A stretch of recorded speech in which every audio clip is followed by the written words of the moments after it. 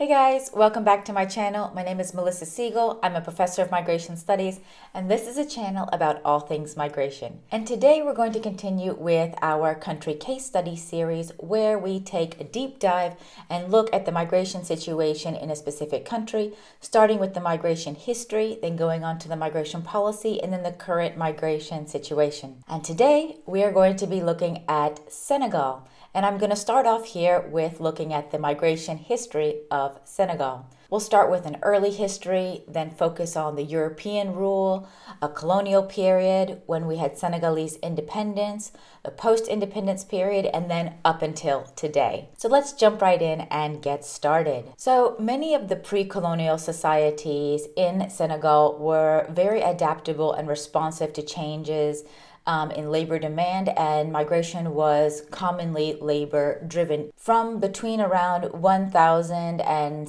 around the 1600s, various Muslim kingdoms established themselves in the Senegal River Valley and sparred with each other during this time. Additionally, Portuguese traders showed up in the 1400s and established a post in the mouth of the Senegal River, subsequently, of course, expanding their presence southward towards the coast. Then we had the Dutch and the French traders that showed up around the 1600s and overpowered the Portuguese and forced them out of the region. So we had really a European kind of ruling period between the 1600s and the 1890s. And during this period, we already saw a very important source of mobility being the port of Dakar. It was built under French rule in the 1800s, and it began regular operations in 1866.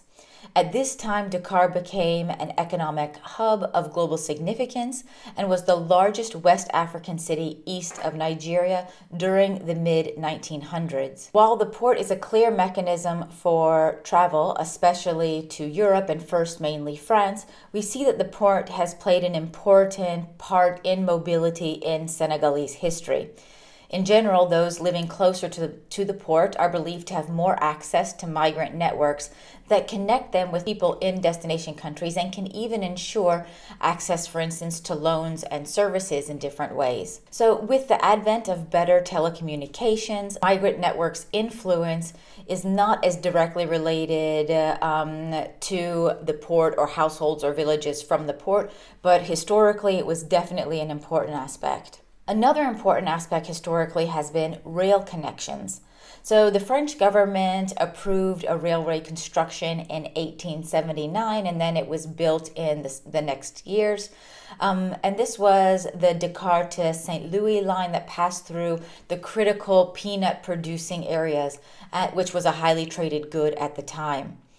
The Dakar to Niger line was also completed in the 1920s, it became a really prominent mobility source for eastward migrating Senegalese after French colonial rule. Later, we'll also see in the policy and current migration videos that Senegal's participation in the ECOWAS Freedom of Movement Agreement provides another source of mobility and open borders, but we'll check those out later in the next video. Now let's look at the colonial period between 1895 and 1960. There were a few specific countries of immigrant origin that were important during this period that had immigration into Senegal. So the first is France. So Senegal was part of the Fresh West Africa during this time period. And as such, then French immigrants were typically employees of the colonial administration, and we saw more and more movement there. Their activities were generally focused on commercial trade, and while most French citizens left after 1960s, after the independence period, there was a group that still remained. Another important group were the Lebanese. The late 1800s saw waves of Lebanese emigration, and the first of these immigrants reached Senegal in the final years of the 1800s. These migrants were integrated into mainly into trade, and initially in the peanut trade.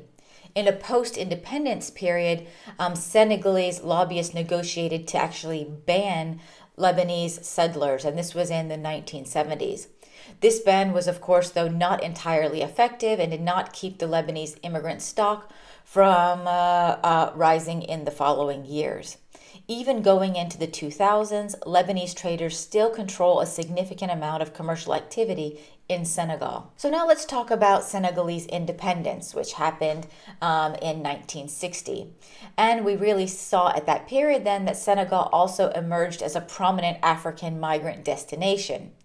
Let's first talk about Guinea. Between 1958 and 1984, the influx of Ghanaians fleeing oppression in their own country really started to rise. Roughly 300,000 persons in the 1970s fled to Senegal, but this fell to 45,000 after the previous president's death. If we look at Guinea-Bissau, another neighboring country, between 1963 and 1974, there was the War of Independence, and that drove around 75,000 people to Senegal during this war period. We can also look at Mauritania. So while Mauritanians had been in Senegal participating in the retail trade before independence, the stock in Senegal rose to almost 250,000 after independence. This large of Mauritanians would drop significantly, though, due to the 1989 ethnically motivated violence that happened and really made it a less hospitable place for Mauritanians. So we can also look at the Gambia.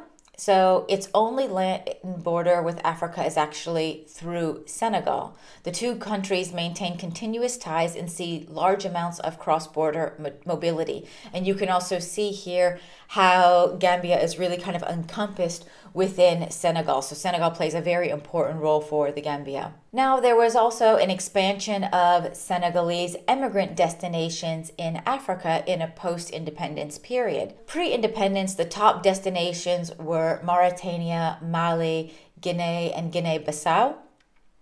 But we saw an emergence more of the Ivory Coast and Gabon as important destinations in the 1960s. So both countries experienced a high demand for labor during this period, and both countries gained independence from France in 1960, which may partly explain, of course, their increased demand for African labor. Central African countries also emerged as important destinations in the early 1970s, particularly Congo, which was Brazzaville during that time, Zaire, and Cameroon. The region's main trade was diamonds and precious stones, and there was an important labor demand also there. Then there was a shrinking of Senegalese immigrants, Senegalese immigrant destinations in Africa between the 1970s and the 1990s. So if we first look at Central African countries, late in the 1970s, there was an economic collapse that really halted the demand for diamond and precious stone laborers at the time. And then in the 1990s, wars in the Congo and Zaire effectively stopped Senegalese migration to the region, which of course makes complete sense.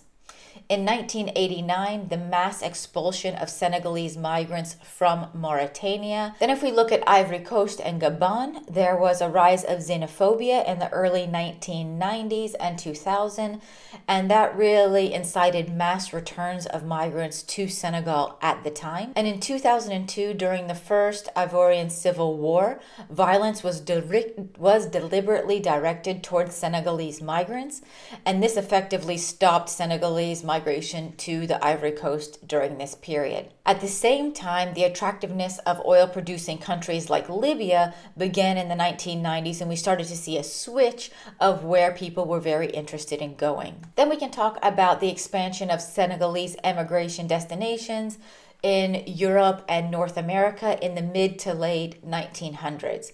So of course, we should first talk about France, who has important historical ties with Senegal. The Senegalese emigration to France began, of course, during the colonial rule when migrants were enlisted in the French colonial army.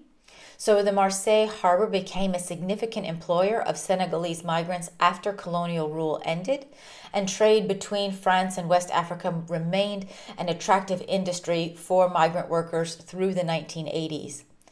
A 1985 policy mandated a visa for Senegalese migrants in France, and then France subsequently became less important France became a less important destination for Senegalese after this happened. So let's start off with looking at Italy. The government actually passed regularization programs in 1990 and 1994 that actually helped the Senegalese to regularize their status within Italy, and migrants were able to work in the tourism industry. Well, in tourism and in other industry. Then if we look at Spain, migrant workers were attracted to agriculture and construction industries in Spain during the 1990s. We can also look at North America. The United States saw growth in trade relations between Senegal and the US in the 1990s, and many middle-class younger migrants found work in this trade industry. New York City in particular has seen a significant Senegalese population. Younger migrants, though, from a lower socioeconomic background also traveled to the United States, although their work is usually in the low-skilled, low-paced sectors. We'll also see in the Policy and Migration Today videos that Gulf states and even some Asian countries are now becoming attractive destinations for Senegalese immigrants. Internal migration is also very important in Senegal. Senegal underwent a structural adjustment that focused on privatization in 1985. And this made urban areas like Dakar favorable to labor-seeking migrants and is therefore often cited as the start of more serious rural to urban migration in the country. We'll also see later in the Migration Today video that more temporary studies really acknowledge this rural to rural and also urban to urban movements rather than only rural to urban internal migration. But we'll talk about that a little bit later. So let's talk about irregular migration a bit.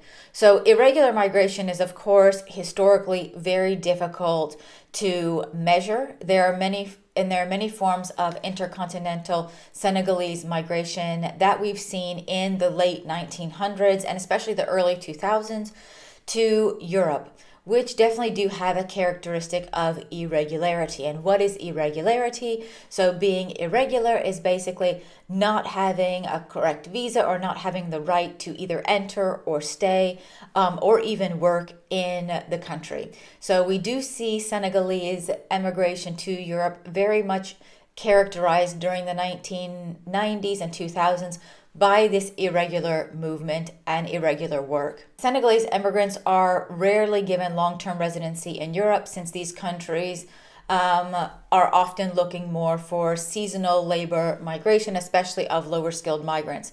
So migrants generally entered on tourist and business visas that basically expired, and then they ended up going into irregularity upon failure because they did not return to Senegal. For those entering Europe irregularly, there were a few paths. So there were two sub-Saharan routes in the late 1900s.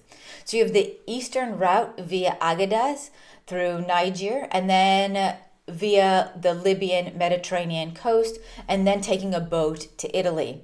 So another route was via the western route. So that was via northwestern Algeria to northern Morocco, and then taking a boat to Spain. But increased border protection in the early 2000s really started to divert these different kinds of transit routes. So more migrants were departing from the Moroccan Atlantic coast bound for the Canary Islands.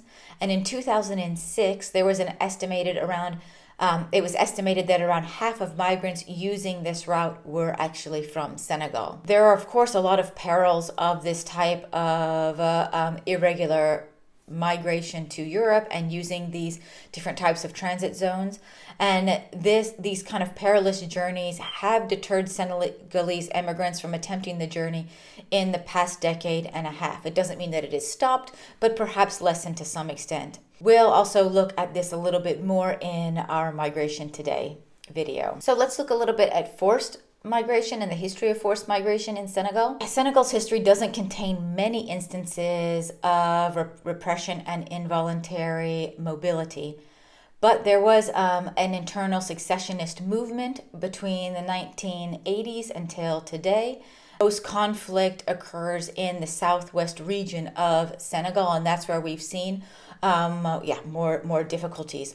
While most displacement has been internal in the country, Guinea-Bissau and Gambia jointly host between 10,000 and 15,000 Senegalese refugees, or did so in 2005. There's also the conflict with Mauritania in 1989. This was a debate over grazing rights along the Senegal-Mauritania border, which escalated into a significant humanitarian crisis. There were really two groups that were involved in this. So you had the Black Africans and then the Arab Berber populations, both living in Mauritania. And the government primarily was controlled at this time by Arab Berbers. The Black ethnic groups were expelled from Mauritania, and then Senegal subsequently expelled Mauritanians. So there was definitely forced migration on both sides. The conflict, though, did de-escalate in the following decade, and as of the mid-2000s, roughly 50,000 Senegalese migrants were living in Mauritania again. So I hope this just gave you a quick look at the migration history of Senegal. Again, please do check out the videos on migration policy and what's going on with regard to migration today. You can also check out our other videos in these country series if you're interested. We've covered many more videos also on the channel. And if you like this video, of course, don't forget to like, subscribe to the channel, and hit that notification bell so you don't miss any of my videos that I upload every week. And I hope to see you next time. Bye-bye.